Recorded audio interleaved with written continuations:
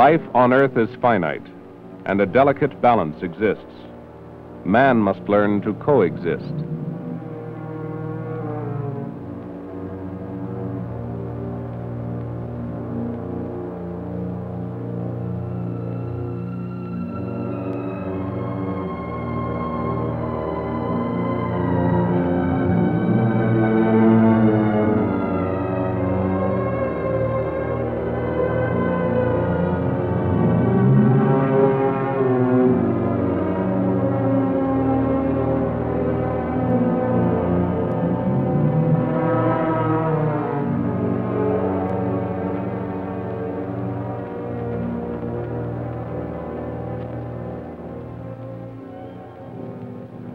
From the icy waters of the Arctic, they come each fall, swimming southward toward the lagoons of Mexico.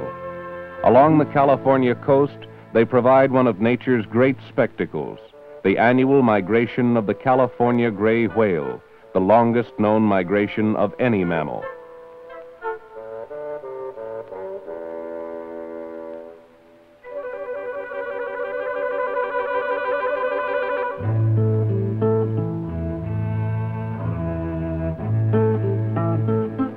Generally, they travel so close to shore, and there are so many of them, that they are likely to be seen from any coastal vessel or from any headland.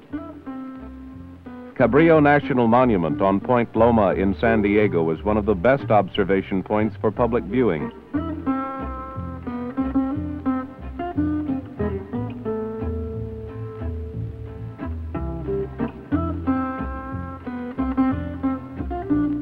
Migrating gray whales provide opportunity to see some of nature's largest creatures in their natural environment, an experience never duplicated by viewing captive animals. The predictable migration of gray whales almost led to their extinction.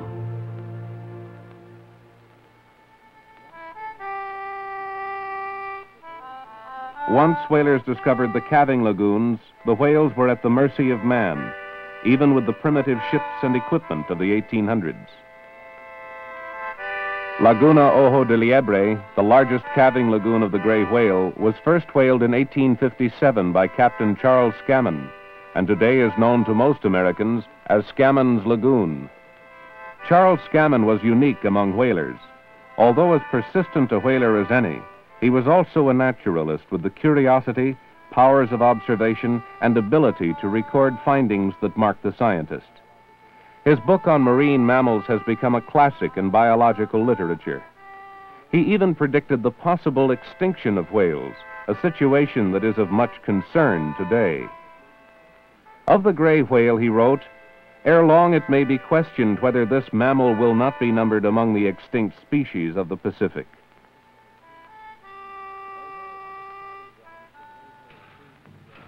Although on its calving grounds the gray whale proved to be among the most dangerous to hunt, its numbers were so reduced by the 1890s that the fishery was largely abandoned.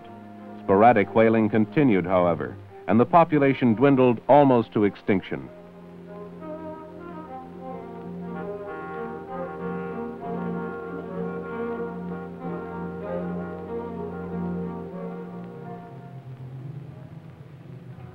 Finally, in 1938, with international agreement, commercial exploitation of the gray whale virtually ceased by all nations.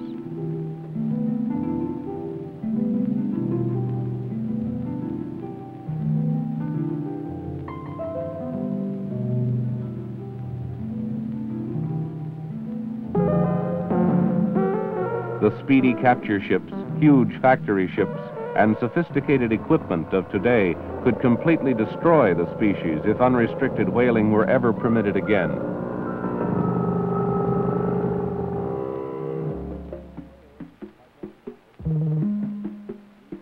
Whales, like other mammals, are warm-blooded, breathe air, bear their young alive, and provide them milk from mammary glands. Over many millions of years, they have evolved into the most unique of all mammals. Through the process of evolution, dating back more than 60 million years, whales now have streamlined bodies for an aquatic existence, nostrils, called blowholes, at the top of their heads, horizontal fish-like tails, and most of them a fish-like dorsal fin. They lack hind limbs, and their front limbs are flippers. The layer of fatty blubber in which they are vested serves both as insulation and as a food reserve. In the larger whales, this layer may exceed a foot in thickness. The gray whale is one of the most distinctive of all whales, and thus one of the easiest to identify. Adults may attain a length of almost 50 feet and a weight of 40 tons. Although large, they are less than half the size of blue whales. They lack a definitive dorsal fin, but have a short ridge and a row of sawtooth knuckles near the tail. The tail flukes are broad and, in adults, usually greater than 10 feet wide. Their skin is usually partly covered with barnacles and sea lice that help give the whales the mottled gray appearance from which their name is derived. Gray whales are baleen or whalebone whales. Baleen is the special structure of horny plates in their mouths, which enables them to strain their food from water. This feeding mechanism is very different than that of the predatory toothed whales, such as sperm whales, killer whales, and dolphins.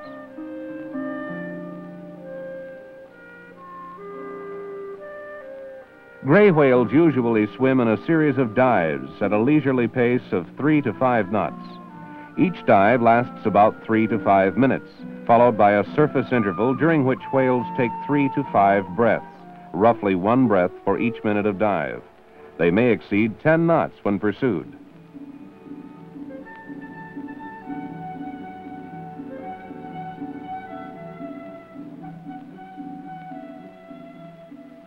The most outstanding feature in the life history of gray whales is their annual migration. Why do these huge animals travel over 10,000 miles on a round-trip journey, which takes more than half of every year? Part of the answer may lie in their specialized feeding behavior. Although they are baleen whales, they do not feed on free-swimming organisms. Instead, they feed largely on bottom-dwelling shrimp-like animals called amphipods, which are very abundant only in the shallows of Arctic seas.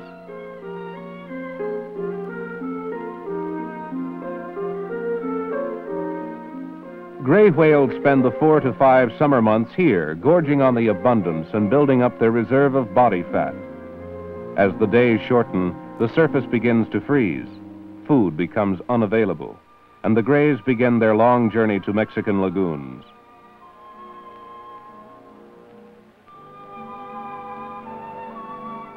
The first to arrive off Southern California are usually pregnant females. Their appearance can be expected in November.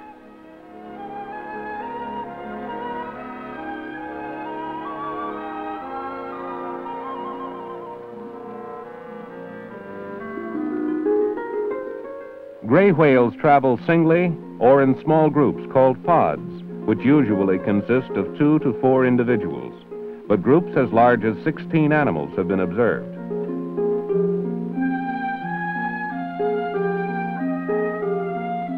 The migration begins slowly and builds to a peak in late December or January, when 70 to 100 whales may pass a given point during the 10 or 11 daylight hours. Stragglers continue to move southward past San Diego through February and into March.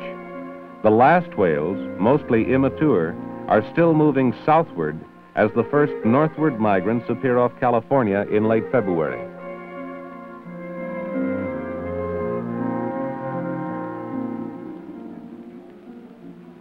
Scientists have recorded and identified underwater sounds from gray whales.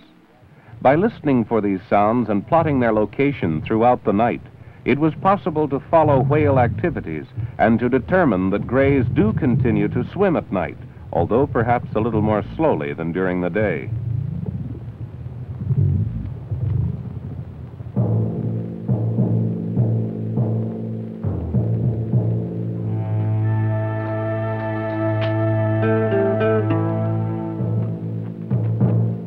Why must they travel so far? A look at the geography of the Pacific coast reveals that the lagoons of Mexico are the nearest large bodies of shallow, warm water that are protected from storms and free from the disturbances of civilization. gray whales once calved in San Diego Bay, but abandoned it as whaling and other human activities drove them away at the turn of the century.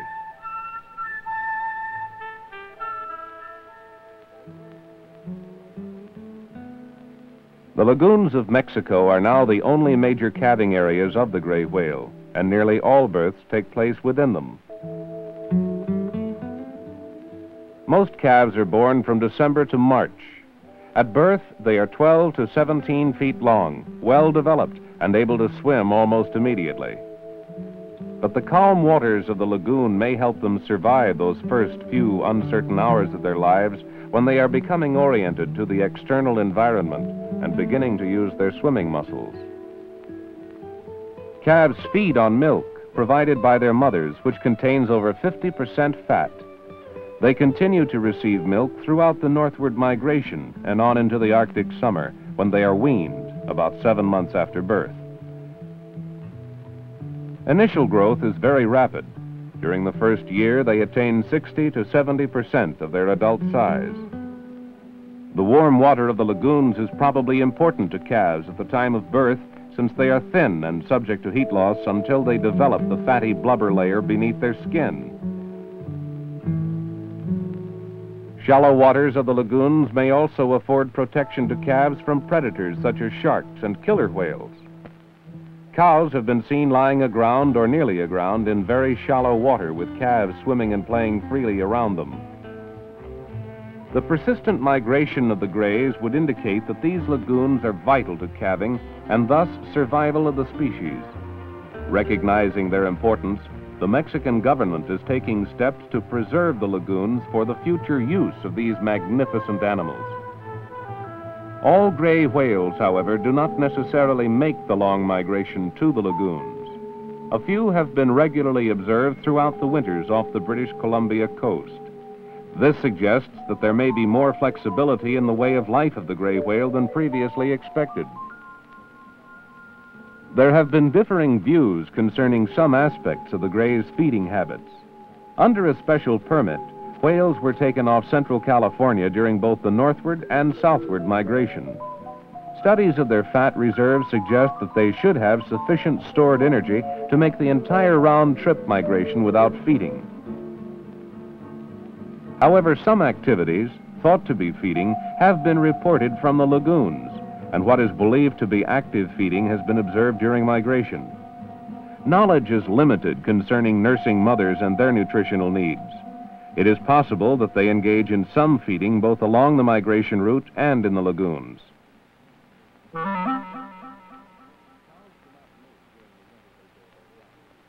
Cows do not mate during the winter they bear their young, but during the following autumn and winter. Although grays may be seen mating in the lagoons, many cows are believed to be pregnant before they arrive.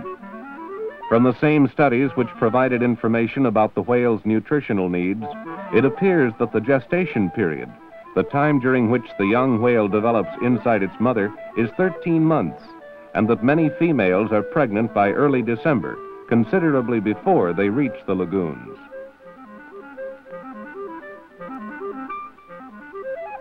The sex ratio is approximately equal, but since females mate only every other year, there is an excess of males in the mating population.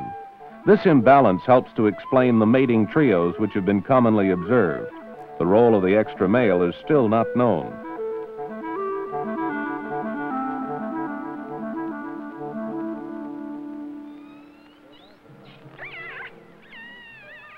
Their large size protects grays from most predators. Killer whales do attack them, but rarely does such a confrontation end in death. Grays recognize the screams of killer whales and attempt to avoid such sounds.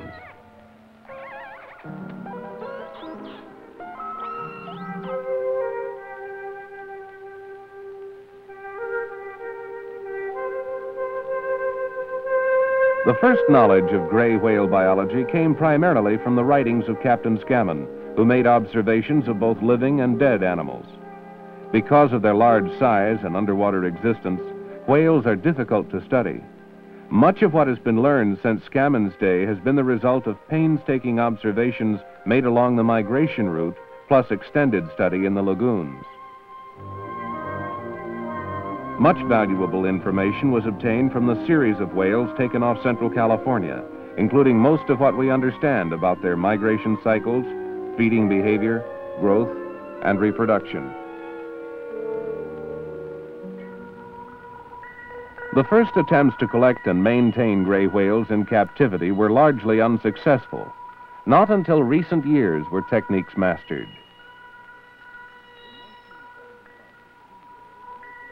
In 1971, SeaWorld, an oceanarium in San Diego, sponsored an expedition to capture a gray whale.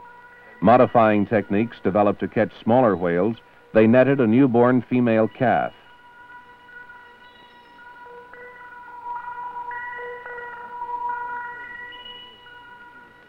After being transported to San Diego, where she was successfully maintained for nearly a year, this young whale, which was named Gigi, became world famous.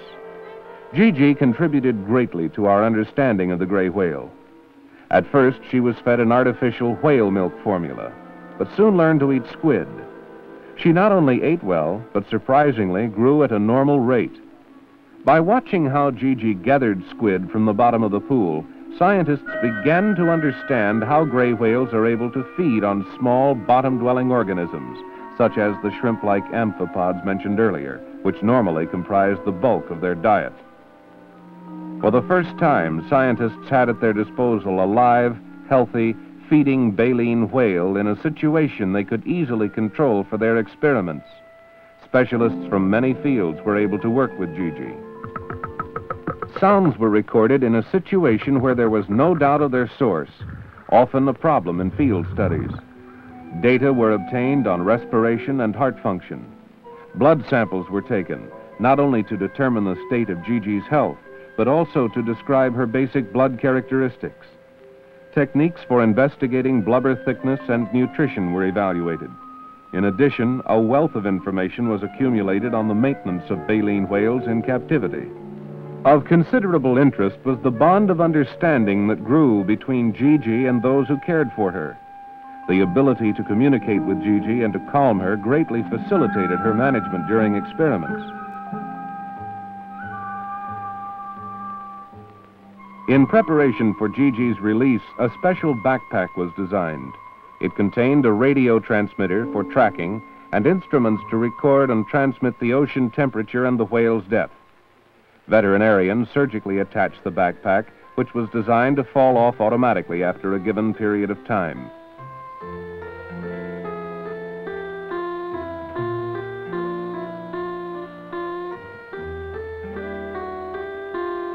Gigi was released on March 13, 1972, during the northward migration of the herd. Although she weighed almost 7 tons, her release went very smoothly. After her release, she was tracked both visually and by signals from her radio pack. The upper side of her tail was almost white from scarring by a rope at capture, which was a valuable characteristic in making visual identifications. The most northern probable sighting of Gigi was off Monterey on May 5, 1972. A whale matching her description, but not positively identified as Gigi, was observed in the Los Angeles area on March 15, 1973, just over a year after her release. Scientists are now in a position to capture gray whales, attach a wide variety of instruments, and then return the whales unharmed to their natural environment. Backpacks can be designed to help solve some of the remaining mysteries in the life of the gray whale, its relationship to its environment, and even information about the environment itself. Shore observations will always be important in learning about gray whales. It is from the choice viewing areas such as Yankee Point near Monterey and Cabrillo National Monument on Point Loma that daily counting of passing whales will make it possible to estimate changes in the population.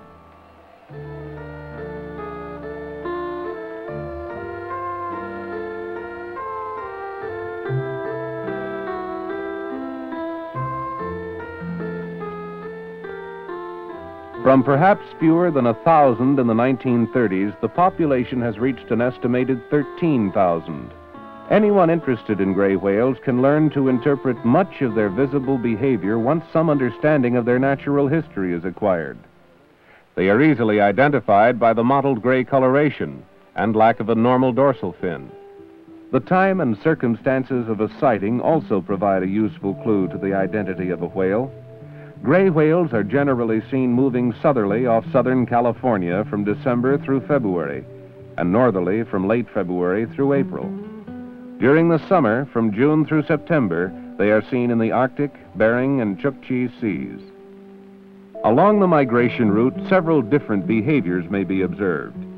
Spy hopping occurs commonly in the lagoons, but its function is unknown. The whales may indeed be spying.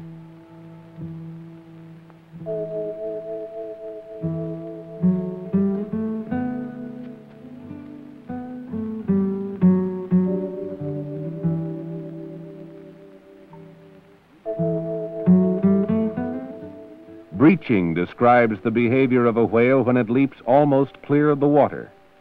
The purpose of this activity is also unknown. Rolling and splashing at the surface with no apparent forward progress may indicate mating. This may be observed both in the lagoons and along the migration route.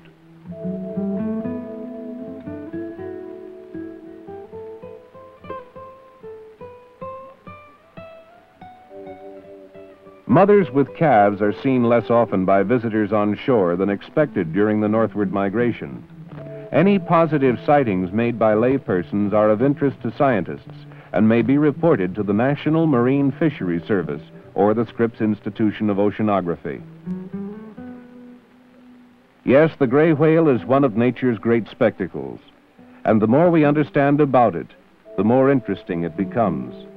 Its preservation will provide enjoyment and benefits to us as well as generations of the future.